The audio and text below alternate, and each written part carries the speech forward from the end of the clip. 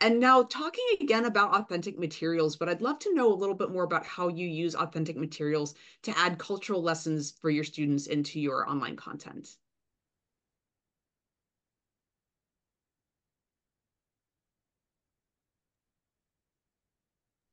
Olga, if you don't mind, I'd love to start with you on that question since you were Oh, talking about just oh, everyday sorry. things. Okay, sorry. I didn't realize. Yes, so I mentioned already the resources, but I can just give you a couple of examples. For example, the excursions, right? I chose my students to work in pairs, and they would go to I will give them a list of virtual excursions, like a few museums, and I would assign a specific museum to a student. Sometimes I would just ask them, like, choose the museum of your liking, right? And they need to follow this, and they will go to this virtual museum, and I give them a task. It's like a scavenger hunt, and that's what I think that is interesting and helpful for students. Is like to create some kind of a game, right? It's like a scavenger hunt. You need to do this and this. You need to find couple items. For example, you need to find couple items that are from, let's say, the 19th century. You need to find a couple items that were created by female artists, female, create cultural producers, something like this. You need to find, for example, two items that you like the most, and you need to explain. So, and they will go, for example, it's a form as a graphic organizer, and they need to walk around, stroll around, uh, check what they like, trying to check the information, and then fill out this form. And the final results will be like them sharing their findings in the classroom. So and it was we did this in the past both online. We did this also in person when students could use their iPads and the computers in the classroom, and then they would talk in the classroom, reporting back about the items that they found. Right. So it's definitely, this is the cultural. They're learning about the cultural aspects. Also, the like museum, not museums, but movie theaters. And for example, I would tell them, okay, you can go to these websites, but you need to find the information. You need to find one of the films that you're going to watch tonight, right? You're in this country, you're in this city, but you need, or from the whole list of the movies they're showing this week, you need to find the ones that are made by either Russian-speaking film directors or like film directors from a former Soviet Union. So you need to find. So they start searching, right, looking for the films, and some of them it will be easy because if they have images, they might recognize. Oh, this is Hollywood, right? This is Tom Cruise. This is definitely not the film. So these are like, they have the visual cues there. But then they will find, and then you can give them some time depending on the level, right? If these are more advanced students, they can do independent research online and say, okay, here's like, find a little bit, go to Wikipedia, Russian Wikipedia, and find a little bit more information about this filmmaker or about this film. And then say, tell your students, other students, why we all should go and watch this film tonight, right? So it's like your task is to persuade them to watch this specific movie and not a movie with Tom Cruise, for example, right? So, and that's just a couple things. It's just we're recreating semi-authentic experience, right? Or the same thing with the menus and restaurants. I would tell them, I will give them a few websites to work with, but then they need to have small debates and kind of make all their classmates, all their group mates to go to this specific restaurant because this restaurant is the best in terms of pricing, in terms of choices, in terms of like, I don't know if you have allergies and different dietary restrictions. Again, based on students' individual experiences and their backgrounds. For example, I use, okay, do you guys have any allergies? Oh, you are gluten-free. You're allergic to gluten. You cannot do this. You're not eating meat, for example, you're vegetarian. And now you choose them. So, and that's what I found really good. And the restaurants which I include, it will be restaurants from Russian speaking countries, but also the ones from like Georgia,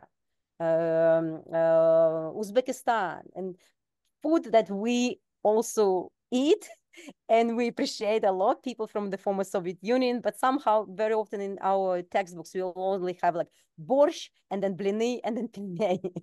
And then students don't know what is hachapuria is. They don't know what is, I don't know, satsivi is and stuff like this, even though like many of us know them. This, and this is the cultural aspect that can be introduced. Yeah, I love all those ideas, and many of my students, as well as myself, I'm very food motivated. So anything related to food, we can train them to go and do. Thank you for sharing that with us. Shannon, I'd like to ask you next, please. And again, the question is, how do you use authentic materials to add cultural lessons and components into your online content? Again, I have something very specific to share, and I'm really excited to share it because it's hot off the presses. We haven't even announced it yet, but my colleague Anna Tumarkin and I have completed an open educational resource. This is an online textbook that is free. It's interactive, and its title is Diverse Russian. And I think Jim will put the um the link into the chat. But I want to tell you a little bit about the book because it has culture at its heart, really. As all of us know, the last 2 years, one of the things that we've been struggling with a little bit is like what Olga just said, is that a lot of our materials that we have focus mostly on Russia. Whereas because of the war, our students aren't studying in Russia anymore, at least right now, and they are studying in other places where there are Russian-speaking communities. And so this open educational resource is meant to introduce them to places where where there are Russian-speaking communities. And it's chock full of authentic materials and culture, and it introduces it has chapters on Ukraine, Kazakhstan, um, non-Russian populations in Russia, the Baltics, Sakartvelo or Georgia, and then the United States as well. And so um, we're hoping that this will be a supplemental text to intermediate level textbooks, and we'll hopefully be able to introduce students to culture using the Russian language. And just to add to that, this is one of the ways in which I think online materials and uh, online learning can shine because one of the things that we tried really hard in the book is to have it be flexible for students of different levels. And since culture, as Evgeny mentioned, he talked about not wanting to simplify text sometimes, but culture texts that have a lot of cultural content require a lot of support, and online tools can allow us to include that support but have it be available only when needed, so that students of different levels can access it if they need it, but sort of ignore it if they don't need it. And so I think that's one way in which online materials can really shine in the introduction or in the inclusion of culturally rich materials, because that support that is often needed can be uh, provided in ways that are maybe less obtrusive or easier to use in some ways. And so I hope everybody will check out our book. We're going to be announcing it soon, and hope it will be useful for people. Much appreciated. Everyone loves a good OER, so thank you so much for taking the time to share that with us, especially we kind of getting a little bit of an exclusive. So thank you for sharing that with us. And yes, it is nice sometimes in the online environment. It's easier to put that scaffolding in some cases and kind of impose it where you can add it. But some populations might not need it. Maybe if we have some heritage learners that are maybe lived most of their life in operating in the target language, they might not need that extra scaffolding. But somebody coming in truly as a novice low, just parroting what we're telling them, they might need that scaffolding. And it is easy sometimes in that online environment to add it. Thank you for that. Evgeny, asking you the same question again, talking about the culture and jumping back into that topic. Can you tell us more about how you use authentic materials to add that cultural component into your online content? Yeah, I mentioned some of this briefly in my previous answer, and I first of all I want to applaud Shannon for this resource and thank her for this tremendous work she and Anna did. Is very commendable. I like the balanced approach, how you include, both Russia and non-Russia in this resource, and I think this is something we need to be thinking now more than we did in the past, what culture we teach. What is it we teach? What is this?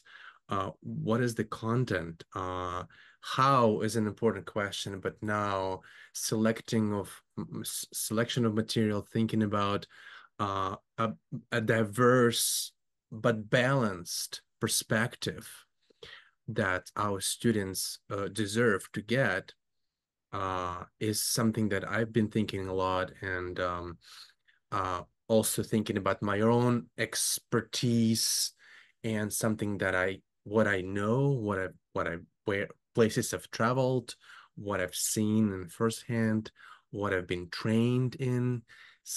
And I think that's kind of also goes back into what exactly we teaching, what kind of culture we introducing to our students. Do we have a responsibility to teach our students some canonical texts like Tatiana Smorodinskaya introduces in her website? They should know, Chanel and Momu and, Мертвые души, or we should steer towards more, contemporary culture, and kind of maybe not so important works of art. Richard Robin, who we know and admire as a pedagogue, as a textbook writer, used to say, the worse the better. Чем хуже, тем лучше. Meaning, speaking about the language of, for example, TV shows and soap operas. He said, well, that's if they speaking in the cliche language and say, oh, I love you, or something like that, that's perfect. That's gold for language classroom. And that's one approach. So we pick something that's mass produced and has, kind of a familiar content, repetitive structure, шаблонный язык, and then our students can gain language. I do think we have responsibility to introduce Tarkovsky, Malevich, something that's outside of our students' kind of immediate field of view. That's how we do it is in the systematic way. The systematicity of this is also something I've been thinking a lot. So a lot of times we introduce things kind of not randomly, but without a system, and there's no textbooks or there's no guidelines that say, okay, first introduce Krasная площадь, then talk about Tchaikovsky, and then talk about Gagarin, and then there's no hierarchy of kind of concepts and figures and events and works of literature. I don't know if we need one. Maybe we should also be guided by our own understanding what constitutes, what goes into culture, what's important, what's less important. And I also want to emphasize the importance of stories. This is something that we used a lot as we were writing the second year textbook. A lot of culture is introduced through personal narratives. And I think especially now when things are so sensitive, so raw, so kind of so difficult to teach sometimes. I think by bringing real voices, real people, real stories, they may be modified, they may be slightly adapted. That's not the point. The point is that we introduce real voices from our world to our classroom, and have our students learn culture through the lens of the eyes of these people who lived in Russia, who lived in Ukraine, who I don't know, experienced something fun or tragic or important, and that helps to create this connection and make this meaningful conversation discussing the lived experience of the person in the story and the lived experience of our learners. And that's something that can connect heritage speakers and non-heritage speakers and native speakers and ourselves, right? I think we we often neglect our own kind of experience and importance of that experience for the classroom and for our students. Oftentimes, the most interesting stories they hear in the classroom is from us, stories from our childhoods, stories from our youth and our travels. So I would encourage, for you to think about your own stories and start collecting stories you hear from others or read online, and have the stories kind of in different versions, maybe for your novice classroom, for your intermediate classroom, for your advanced classroom. You brought up a really good point about storytelling and how that does build connections. Even if you think back to some of those beloved stories from childhood, the things that just, really pull you in and really can essentially keep our learners motivated, keep them wanting to sign up for Russian 2, Russian 3, hopefully Russian 4 and beyond. And yes, making those connections with the students, sharing your own travel stories. For me, that was a big motivator, hearing stories from my language teachers and getting to hear more about their experiences and hopefully getting to experience those things myself someday. That was a huge motivator for me and a great way to keep those students engaged. Thank you for that. Appreciate it. And then Larisa, asking you the same question, please. How do you use authentic materials to add cultural lessons and components into your own online content? Yeah, so I agree with Olga and Evgeny, Shannon. I would add a little bit that I also use the resources that Olga uses for the tours. Also, Google Maps is a great resource that you can actually like go to the Nevsky Prospect and see things around like in a real time. So far it works. And go to the different restaurants. Here's the menu. Or if there is a more advanced language, you can have a complication. So kind of setting up the scenario that they have to act on. For example, you can, for the students, you can say you have a limited budget, or you live in a particular area, and you have only 2 hours where you have to get from point A to point B. And then they have to figure out how to do that using the public transportation, and of course, providing all these websites for them to see, right? Not just kind of open up the Google and say, okay, you go and find. So have a list of the website that they can use for this research.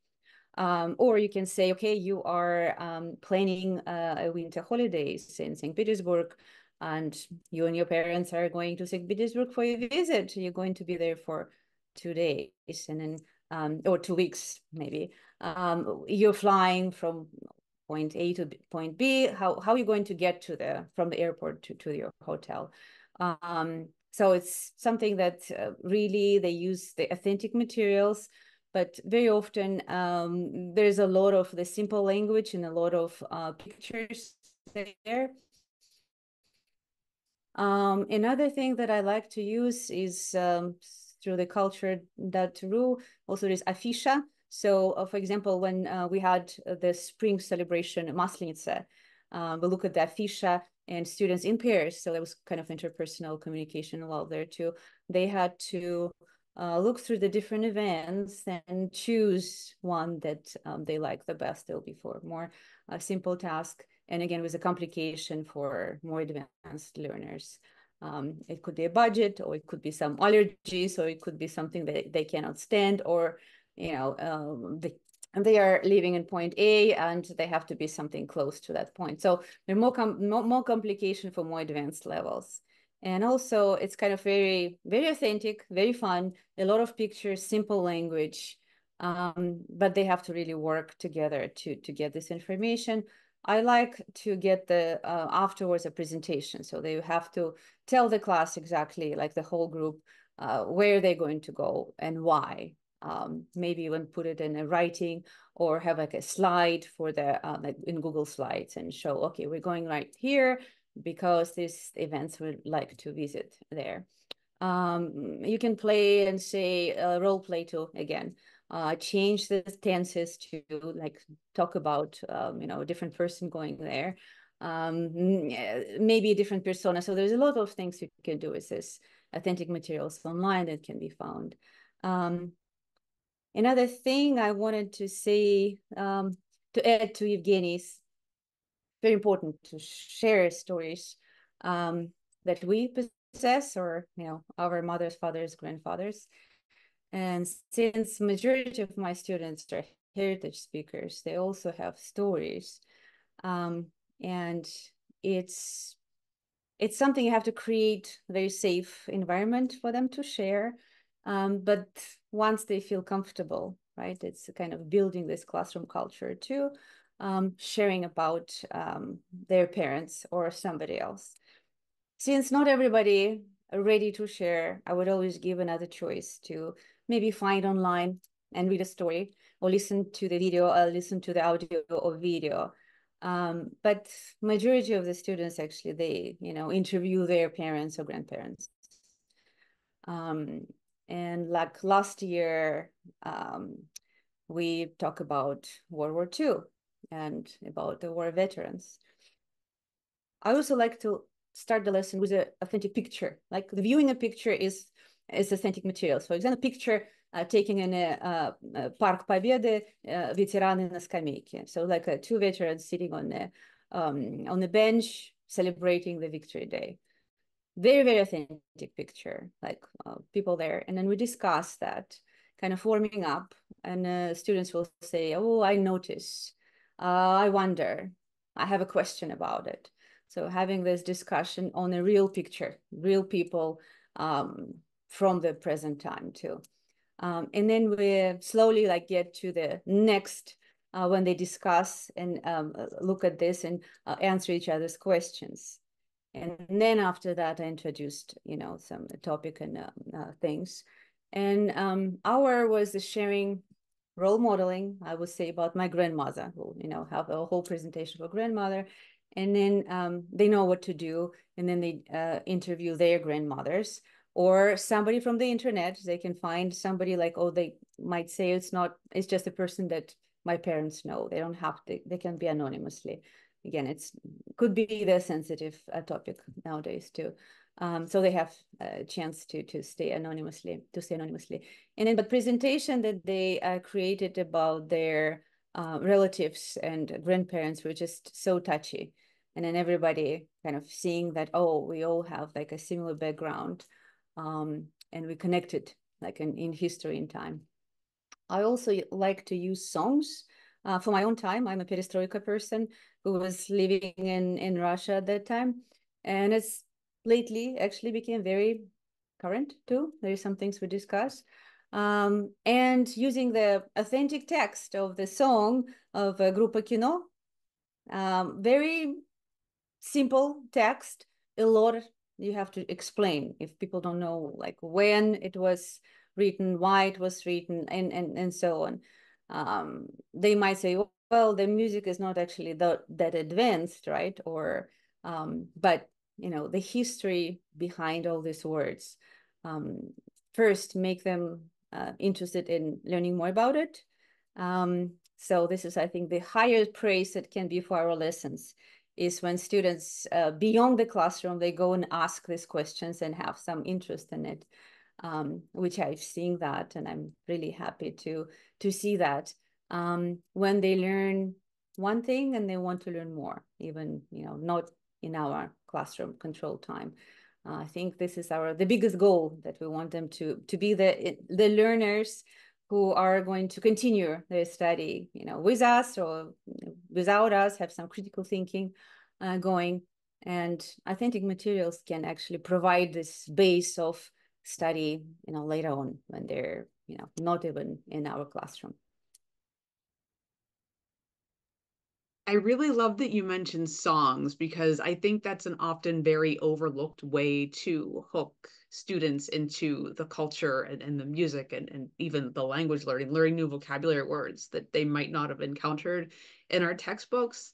And I like how you also talked about how we want to encourage them to continue to keep studying. We are all lifelong learners, and we will continue to learn and grow, even all of us personally in our lives. So I like the idea of bringing in things like music, like songs that people can connect with and they're motivated to keep studying. Thank you for that. Excellent.